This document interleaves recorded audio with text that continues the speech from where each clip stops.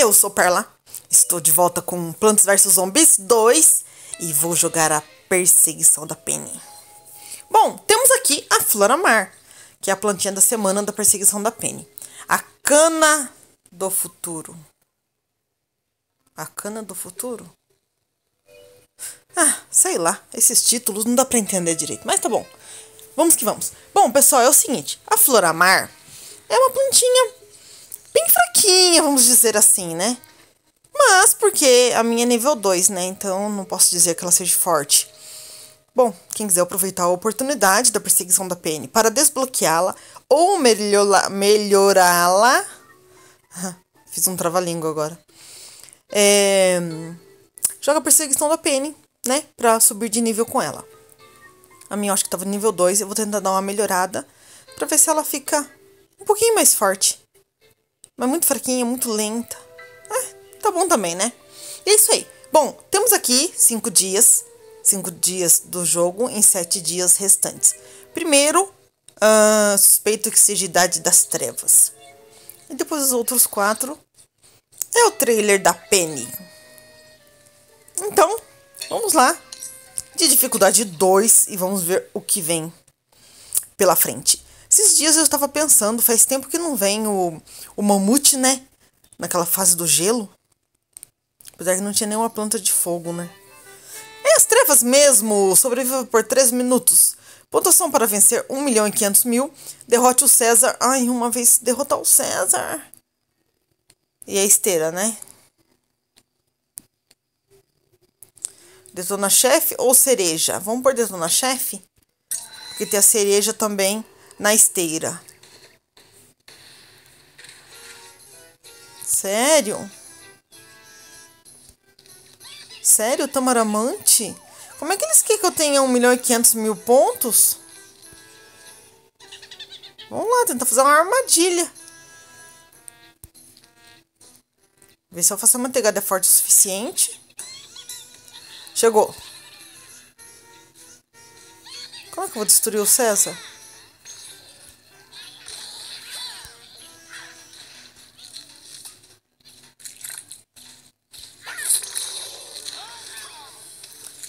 E o curandeiro ainda? Pra fortalecer ele?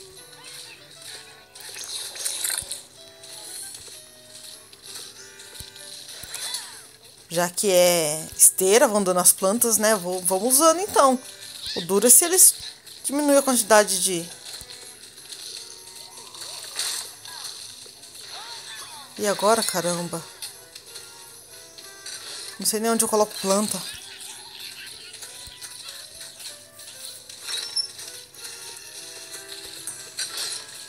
O César tá ali ainda? Ou já foi embora? Chegou outro, né? Aí que tá, hein? Não, tem um ali ainda, tá preso ali. Foi destruído! Ah, não acredito! Ai, que filho da mãe do zumbi, veio andando, comeu minha planta e continua andando. Ah, o outro aqui embaixo.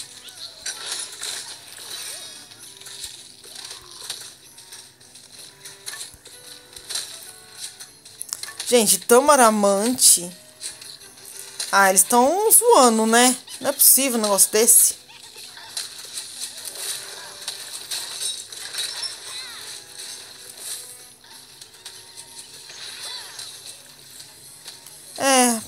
Posso dizer que não tá tão ruim assim, não. Até que ela tá me ajudando mais ou menos.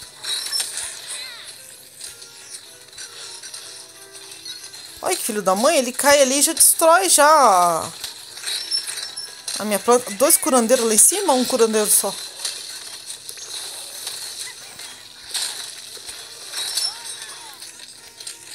Deixa eu colocar mais uma tamaramante ali. Chegou mais um César.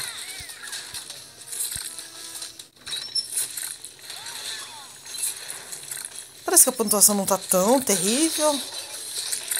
Só não tem poder do adubo. Eu tô meio perdida aqui ainda. Sem entender nada. Não tem nenhum poder do adubo.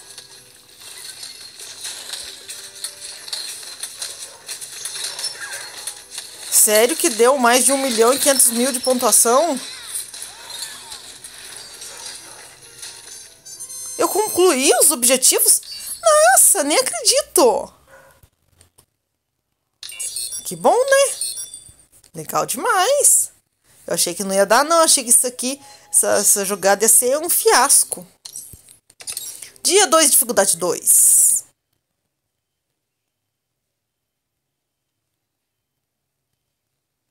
Sobreviver ao ataque dos zumbis. Não deixe os zumbis pisarem nas flores. Encolha zumbis 40 vezes. E a esteira de novo? Ai, sério. Adicione cerejas de bomba à esteira. Dispersão de pimenta. Espalhe uma pimenta. Entrega rápida. Calafrio os zumbis. E engarrafamento. Eu preciso o quê? Encolher? Vamos ver se tem alguma coisa para encolher nessa esteira, né? Mas tá bom, vamos lá. Violeta encolhedora! Yes! Só preciso proteger as minhas flores.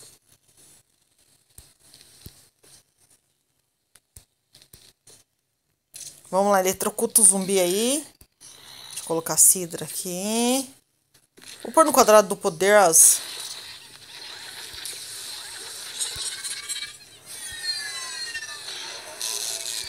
junco relâmpago. E a disparervilha de gelo. E a cidra eu coloco aqui fora. Já deu 5 cidras, 5 disparervilha de gelo. Mais cidra. Ixi, caramba, eles vão pisar na flor. Deixa eu colocar as plantinhas na frente das flores. Como é que eu vou eletrocutar os zumbis se eles estão lá na frente?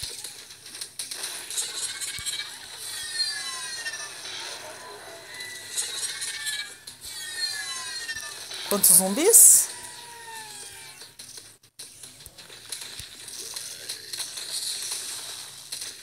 Não vai dar, não.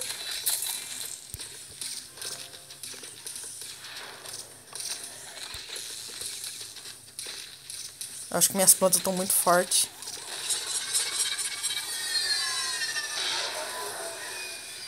Ainda falta 10. Não tem 10 zumbis, já é a última horda.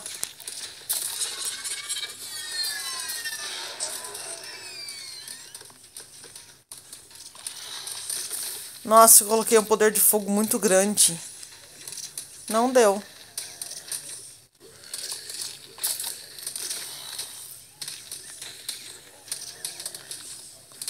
Olha o zumbicone. Vai contar como mais um, vai dar 9.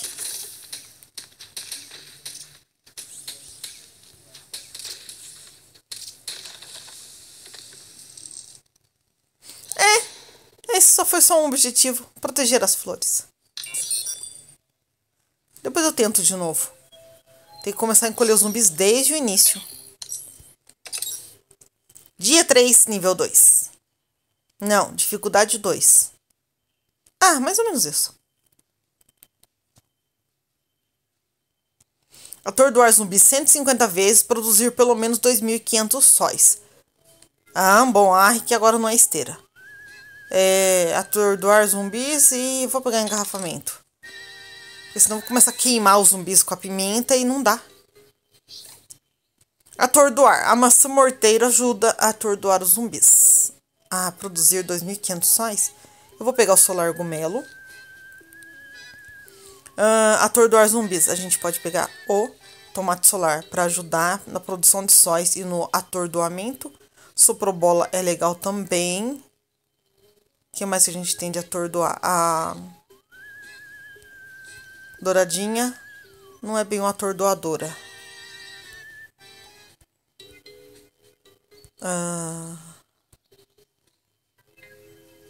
Em que eu pensei? Disparervilha primitiva. Não sei se conta como atordoar zumbis. Vou precisar de plantas mais fortes, né? Senão depois eles vão acabar me destruindo. Deixa eu ver. Arroz é bombas grudentas. O brócoli. Esmaga e atordoa com escudos. Na verdade, quando tá com o poder do adubo, né? Tá, mas aqui tá a parte dos atordoa, né? Eu preciso também destruir eles, né? Deixa eu ver. Vamos nessa, né? Testar. Vou ter que plantar bastante solar gomelo. Comecei com 0 de sol. Brincadeira. É, não 0, né? Mas mais ou menos, né? Quem que vem vindo lá? A chata. Que muda de lugar. E ela mudou de lugar.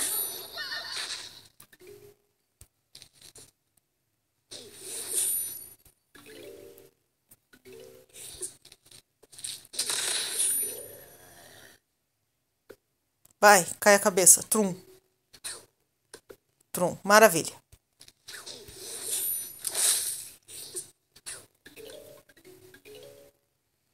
Deixa eu ver se o bloco ele conta. Tem 145. Oh, contou na hora.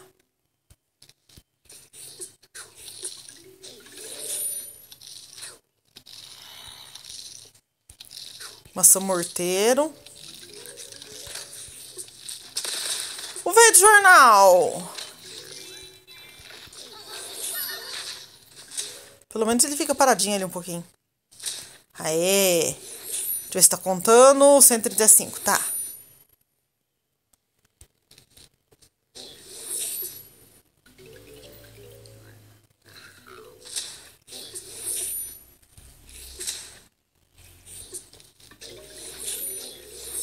Tá, eu quero ver se a disparo-ervilha primitiva conta com o motor do ar.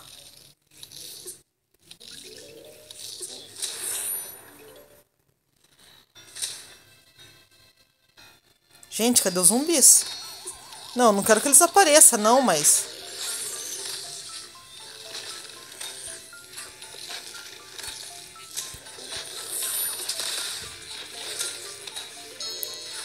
Agora apareceram. Eu não sei se a ervilha conta com o motor do ar, queria saber. Deixa eu ver, alguma coisa tá contando, mas eu não sei o que.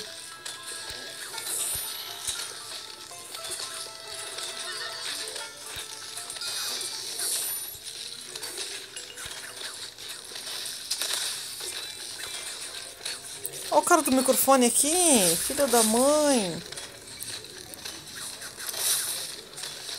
Deixa eu ver, tá contando. Não sei se é disparo-ervilha primitiva, o sol já deu. Filho da mãe, destruiu minha planta. Deixa eu ver. Pera, deixa eu destruir um pouco deles. Agora estão exagerando já. Já comeu até minha planta. Deu já. Agora destruir todos eles. Ó, o velho do jornal tá bravo. Caramba. Deixa eu dar uma urze pra ele, ó.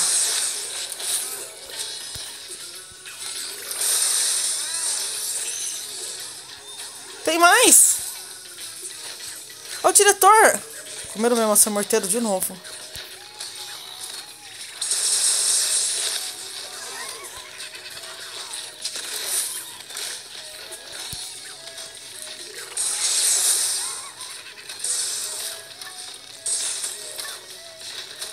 Tá faltando só um diretor agora. A cara tudo suja de roxo. Nossa, portal da praia ninguém merece, né? Aê, fecha o portal aí. Vamos ver se vai fechar. Fechou, beleza. Tá, não perdi nenhum carrinho e consegui os 2 objetivos. Legal. Eu achei que essa fase ia ser esmagadora.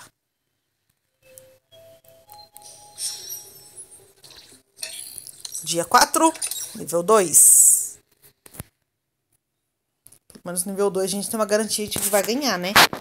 Agora o 3 já é mais difícil.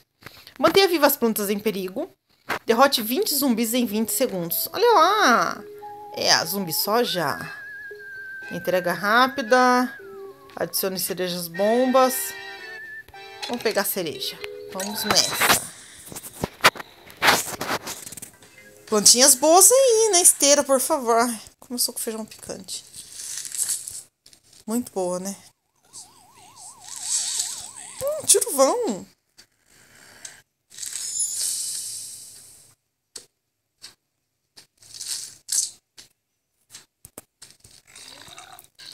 cara do túmulo. Ah, tá cara chato.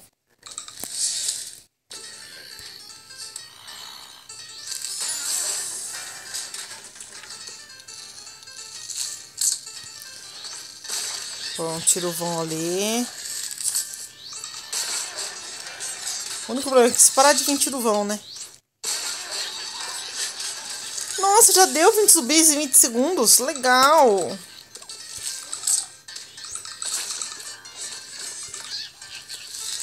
Não pode plantar na sepultura. Não sei como é que eles não colocaram ali.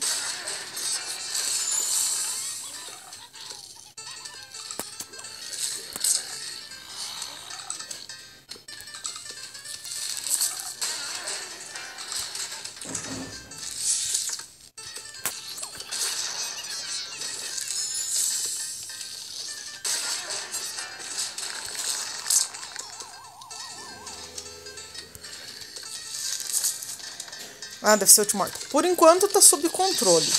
Oh, os tiros vão ajudar pra caramba. O que era o outro objetivo mesmo? Ah, manter vivas plantas em perigo.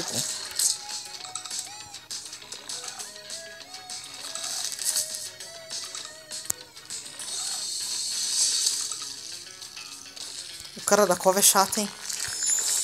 Vai enchendo tudo de cova, atrapalhando a gente pra caramba. Acho que só falta um aqui atrás. Aê! Acho que era isso. Esse também eu consegui 2 objetivos. O congelamento e o detona-chefe. Legal, que o detona-chefe vou precisar agora. Daqui a pouco, né?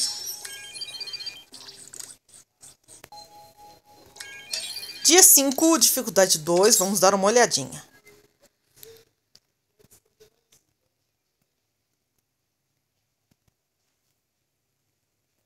Nossa, quantos carrinhos! Sobrevive ao ataque dos zumbis, não deixe os zumbis pisarem nas flores, preenche uma filha horizontal com planta. E a esteira de novo.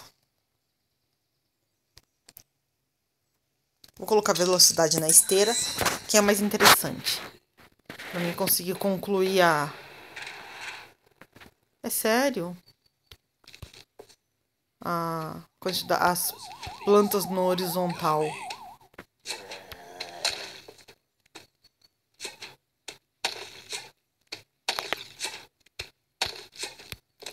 Não tem nem onde pôr planta. Bom, na verdade eu preciso remover os túmulos. Deixa eu começar com aqui. Remover o túmulo. Peraí, deixa eu arrumar primeiro o zumbi, né?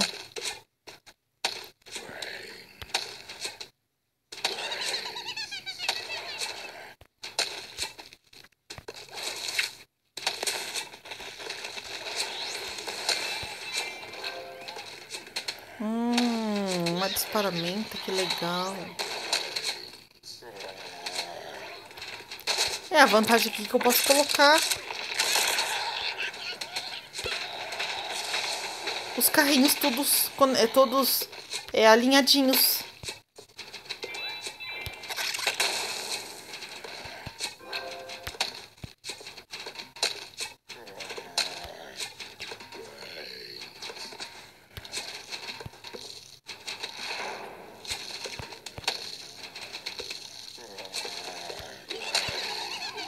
Por enquanto tá mais ou menos. Dá um jeito no robocone. Não tem nada. Nossa, é só essas plantas?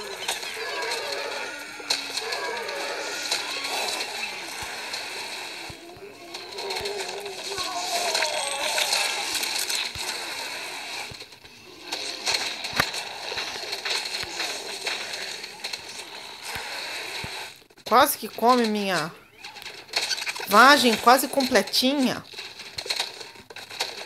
Ai, o touro.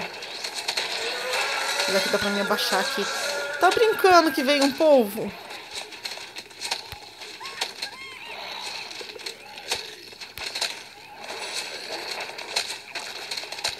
Filho da mãe. Como é que eu salvo minha planta aqui em cima?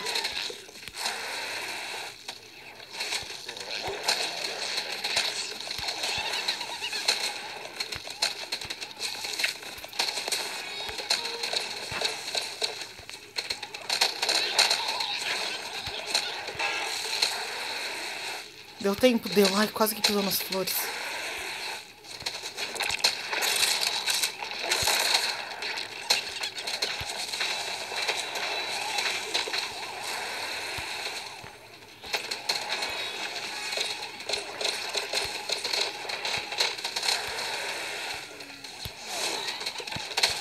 Não tem planta em todas as fileiras. Agora coloquei. Tô tão perdido com esses carrinhos. Que bagunça. Dá uma gelada nos zumbis.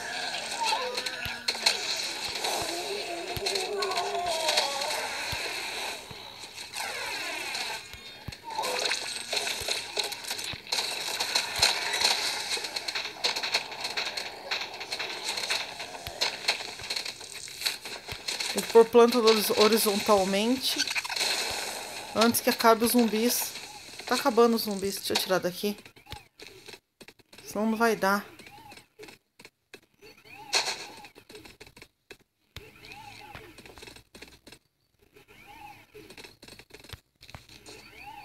Agora dá.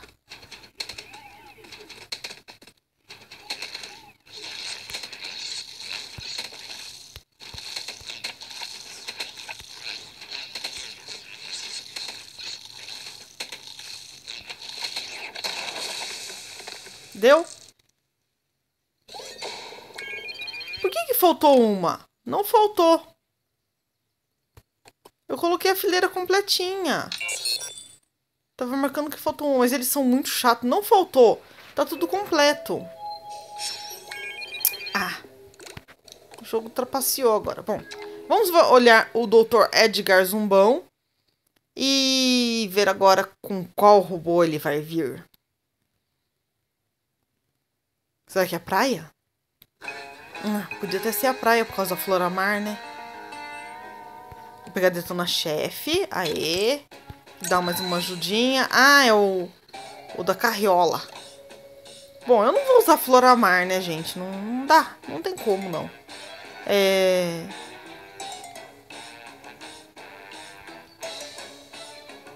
Deixa eu ver. Tem Indiana Jones, tem... Bom, eu vou pegar a Que Brabo. Não tem o zumbi bobo, então dá. Que Brabo pôr na linha de frente. Narciso eólico, porque eu percebi que tem bastante zumbis aéreo. Vou pegar a Trepa Ervilha. Sálvia. Tripa Ervilha e Tronco Flamejante. E vamos ver como nos saímos com esse deck. Apesar de que tem um monte de carrinho para atrapalhar. Eu querendo plantar nos trilhos. Não dá, né? Não tem muitos sóis. Vou colocar já aqui umas Que Brabo na linha de frente. Para elas me ajudarem. Depois eu completo. Ainda preciso plantar os narciso eólico, hein?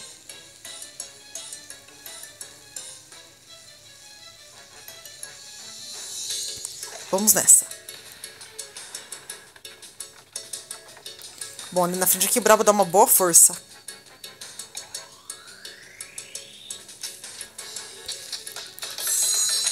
Olha ele, já quer me atacar.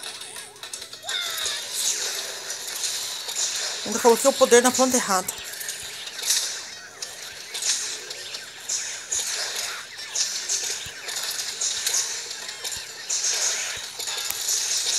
A hora que ele sapateia ali na frente, ele já...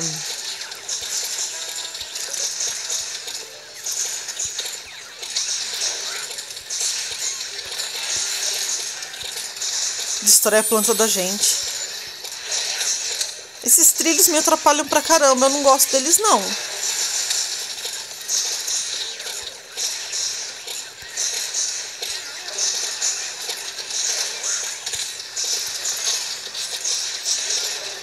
Opa, tem bastante sóis. Legal. Deixa eu tirar esse narciso eólico daqui e colocar uma tripla ervilha. Vou colocar mais uma Que Brabo lá em cima, na linha de frente. Narciso eólico já tá completo. Precisava colocar mais... Eu sei, vou pôr os narciso eólico na linha de frente aqui. Colocar tripla ervilha aqui atrás. Aí tem que colocar trepa ervilha ainda, que eu não coloquei.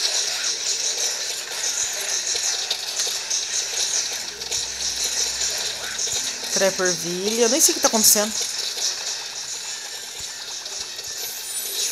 Ah, eu não coloquei que brabo aqui embaixo. Eu tô vendo que eles estão avançando muito, eu não tô entendendo.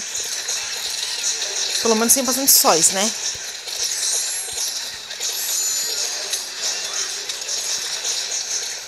Cadê? Mais uma creeper ervilha. Aqui embaixo. Aí, beleza. Não dá pra entender nada, né? Bom, pelo menos dele... O Dr. Zumbom, as barras eu já consegui zerar. Então agora já começa a ganhar moedinhas, gemas. Só não tem muito. Assim, poder do adubo até tem. Não tem sobrando, né? Aí a salve ajuda bastante. Embora tenha bastante sóis. Mas só dela transformar os zumbis em mongezinhos ajuda pra caramba.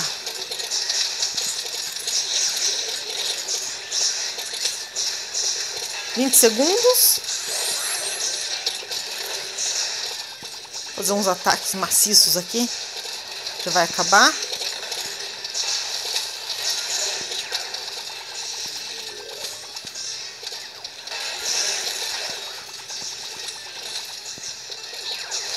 Que brabo na linha de frente ajuda bastante, hein? Onde não estava, os zumbis estavam invadindo. Moedinhas. Na bolhadora. Turbinada. Turbinada logo passa de nível. Belezinha. E a Floramar. Daqui a pouquinho é nível 3. Tá bom, né? Pelo menos melhora um pouquinho ela. Mas por enquanto eu não vou usá-la, não. Bom, depois eu concluo a jogada com ele. E só não achei justo a última fase que eles falaram que eu não concluí. A linha vertical de plantas. Mentiram pra mim. Bom, pelo menos eu acho, né? Mas é isso aí. Por enquanto vou ficando por aqui. Com a cana do futuro. A cana do futuro. É brincadeira. E depois me falam o que vocês acharam dessa perseguição da Penny. Essa eu não achei tão difícil, não. Embora tenha várias fases. Várias não, né? Só uma fase que não tem esteira. As outras tem. Eu até gosto de esteira. O único problema é quando vem plantas muito ruins. Não adequadas para a fase em questão e zumbis que se apresentam, né? É isso aí. Então, por enquanto, vou ficando por aqui. Obrigada a todos e até mais!